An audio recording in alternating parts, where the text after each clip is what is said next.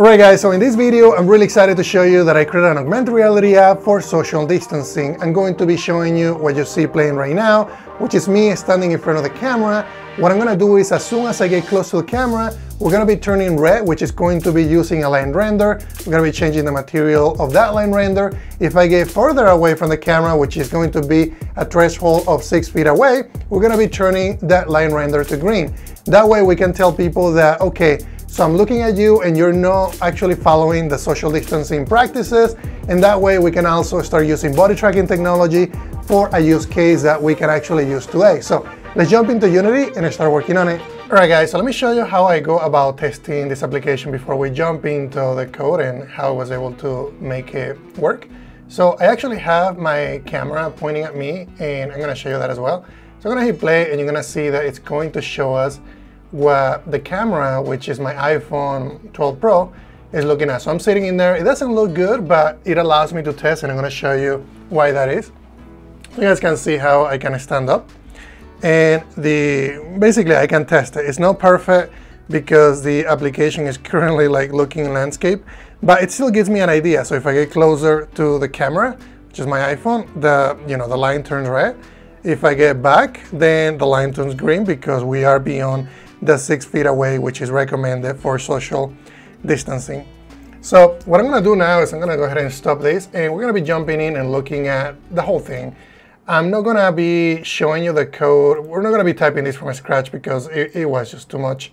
I'm going to walk you through and explain to you each part so that you can create it on your own, and you can push an application like this to the App Store. And it's not going to work with Android because we're using body tracking, but if you have an iOS device and you want to try this on iOS, make sure that you do that and try it. Okay, so let's go ahead and jump into the code. So the first thing and most important thing is going to be that we require an AR Human Body Manager. That's going to require, again, that you use an iOS device because body tracking is only supported on iOS right now. So if we go into Unity, I can show you, go ahead and jump back. You're going to see that the structure here is going to be my directional light, AR session. This is common practice on every one of my videos. The AR session origin, which is going to contain the AR Human Body Manager. So this is going to be a component that is part of AR Foundation. And you can tell that I'm using Pose 3D because we are capturing a pose in 3D. You can also enable 2D and also 3D scale estimation. I'm not using that for this video, but I'll cover that in other videos. I also have one video that is older, which is using Pose 2D. So the next thing is going to be the human body pivot. So a lot of people ask me, Dilmer, so how does that work? So the way that it works, if you go and look at this prefab, and I call it a pivot because when the human is detected, it's going to be put at the pivot location of the human. So if I go into it, it's just going to be a point, right? So when we're looking at when you look at the demo in the very beginning of the video, you're going to see that each person is going to get this point basically in the middle of their body, and then there's going to be a line render that it's from the camera to the body, and that's basically what I'm doing in the code. So if we go back in here, let's go ahead and look at. I also have a human body tracker. This is the one that I created, the one that I coded. So the way that this works is going to use the AR Human Body Manager. And it's going to bind to a method. That method is going to tell us if there was a body that was added or if there was a body that was updated. That way we know, we can get information about that from ARKit, and then we can create a line render that is going to basically raycast to the person's body. Then I have this thing called Mock Enable, which you can basically use this human body pivot in the editor. That way we don't need to we don't need to build it. And I don't need to build it because I'm using and I'm going to put this asset in the description of this video. I'm using the AR Foundation remote editor, and I'll show you, basically that's what I was able to do when I hit play. So that I can test it right here in the editor versus having to deploy that. And that actually saves me a ton of time. Okay, so that's going to be this guy, which is enabled here. You don't need to enable this because it's going to be enabled by the human body tracker. I also have a line width and also an initial position offset. That way, I can change the position, basically the position on the camera, where it's going to be casting from. So I'm just offsetting that by -0.15. Also a material, there's two materials in here. One is going to be green and one is going to be red. And this one. And this one is going to say, okay, if you're less than 6 feet away from the camera, then I know that I have to change that to red. Otherwise, you are safe. You're not going to get COVID because you're keeping your social distancing, which is a good practice, right? And the minimum distance to prevent COVID, this is going to be in meters. So I'm just doing a conversion to feet, and then which is 3.28, and so on. So you can change this. I mean, if you like. I don't think we need to change them because that's what the rules are. And then human distance text is just going to be the UI here that I have. It's going to display the text. I need to change this because this needs to support multiple humans. Just know that for now, it's just going to work with one, but I'm going to change the code so that we can create this in runtime. And then it's going to be attached to each person that is detected. So for now, just know that it's going to be just the last person that got detected. And then the warning area, it's going to be, it's going to be display, which is this big red thing that says warning, and also something that I got off of Google. Since people can spread the virus before they know they are sick, blah, blah, blah, blah, blah. Basically, it tells you, warning, just make sure you don't get too close. It would be cool if it was, AR glasses because, you don't have to hold this thing in front of everybody to detect if they are close to you.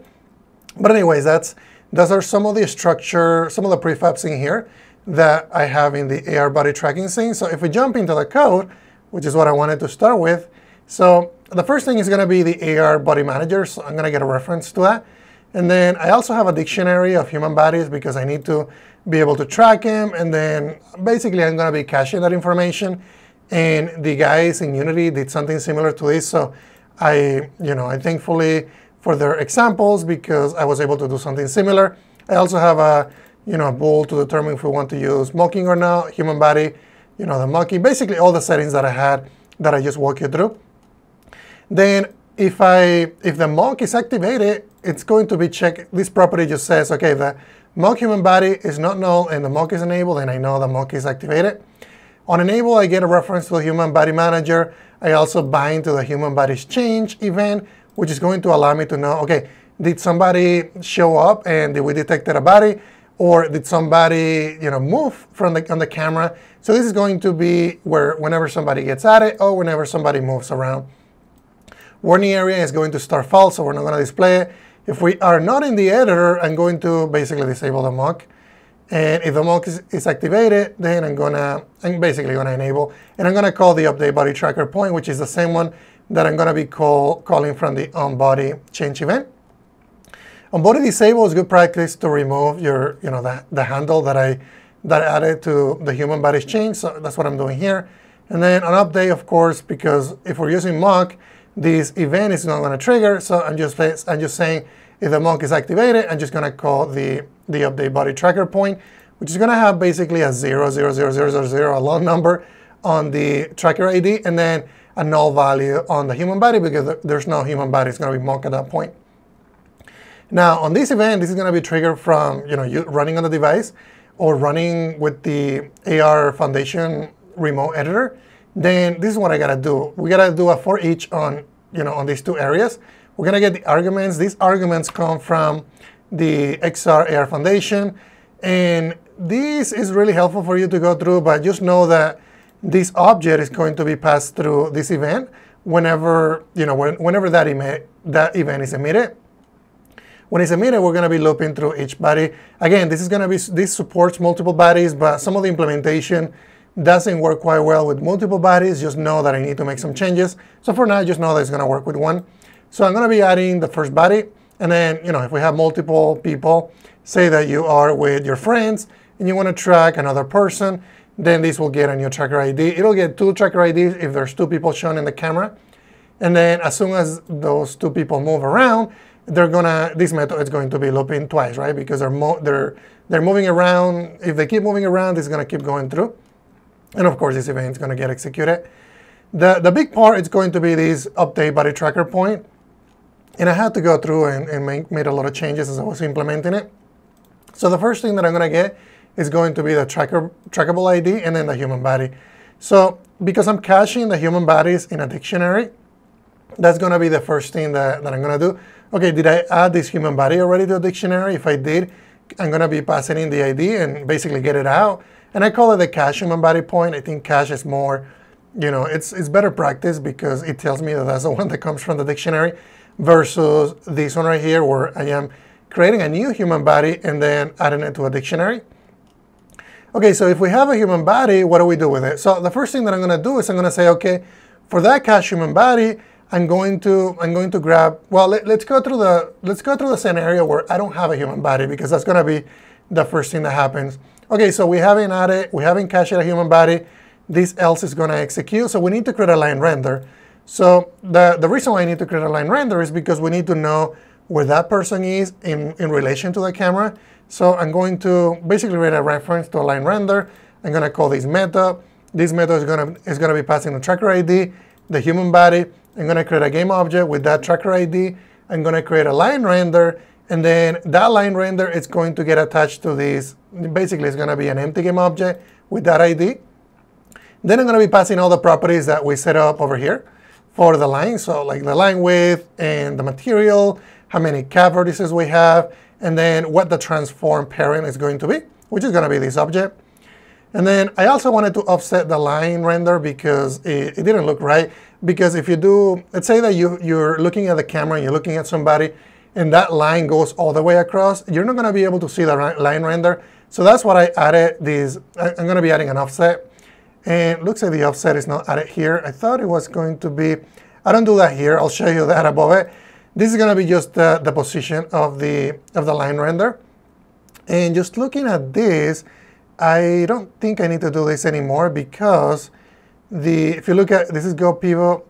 I'm going to leave it in here and then I'll go through this code again. This is where I was doing the offset. That's what it threw me off. Let's go ahead and add a to-do here. Review this. Because all this is doing, Go line render, transforming position. I'm actually not even changing the position of this. So I don't think I need to do this anymore. I'm going to just remove it and do a new commit. Anyway, so I'm setting the line render and then I'm setting the position count. The position count is going to be set to 2 because we only need one point at the camera and 1 point at the person, and it's just going to be a straight line. So initial position of this, which is going to be position 0, is going to be at the camera, right? Because we're going to start the camera, and then position 1 is going to be at the person. So the cool thing here is I'm going to say, okay, if we're using mock, then I'm going to be using basically the mock human body position to do the raycast. Otherwise, I'll just use the AR human body. And then I return the human line render, which is what you see here. So at this point, we have a line render that is basically a position 0, and the AR human body hasn't been, well, it has been detected. So I have the point at the camera and then 1 point at the human body, at the pivot of the human body. So then what I'm going to do is I'm going to add it to a dictionary, passing in the tracker ID. And then I created this object called the human body point because I needed to store multiple things. If we look at the definition, it basically is going to store a reference to the line render of that human body, also the AR human body, and then the mock human body that I have in the inspector. Okay, so that's going to add that body to my dictionary. Okay, so now the next time through, I need to update the line render, right? Because the person might be moving away, they might be moving from right to left, and so on. So what I'm going to do is I'm going to say, okay, do I have that trackable ID in my dictionary? If I do, well, we need to now make sure that we have the position set correctly. So this is where I'm doing the offset. I'm saying, okay, the point that I have on the camera, I'm going to be offsetting a little bit. So it's basically going to have a line like this. Hopefully you're looking at my mouse. And it's going to go, and the reason that it's going to go like this is because the point, if we go here, I'm offsetting about -0.15. So it's going to add an angle on the line that I'm creating. So position 0 is going to have, it's going to be on the bottom right beneath the camera, and then position 1 is going to be at the actor, which is going to be the human body. So I'm updating the camera position. I'm also updating the point at not the camera position, the actual point for the line render at the camera position. And then I'm also updating the point that it's basically tracking the person. Then I do my calculation in here, which is fairly simple. All I'm doing is saying, okay, I'm going to calculate the vector distance between the camera main transform position, which is going to be the pivot point of the camera, and then also the human body, because I need to know if that person is within the 6 feet that is recommended by the by the standards. So if the distance that I calculated between those 2 points is less than the minimum distance to prevent COVID, then what I'm going to do is I'm going to be changing the material on the human line render to be the warning material. So it's going to show the line being red. And I'm also going to display the warning message. And if that distance is basically is after or beyond the 6 feet, what I'm going to do is I'm going to have a green material, and I'm going to say, we're not going to see that warning message anymore. And I'm also going to be updating the distance on my human distance text. That way I can tell people, what the distance is. So if we go back to that, I believe I have that video in here that I can show you. So you can see that I'm showing on the camera, as soon as I get within the, after the threshold, the line it's turning green. And if I get closer to the camera, the line is turning red, and I also see the warning message. And you can see how the target point, which is 0.1, which is in my hip, it's updating as I'm moving around. And there's also an offset here on the first index of my point, which is right beneath the camera, and then, the point right on my hip. So that's everything that I wanted to show you guys today. If you guys have any questions about this, please let me know in the comments. Thank you.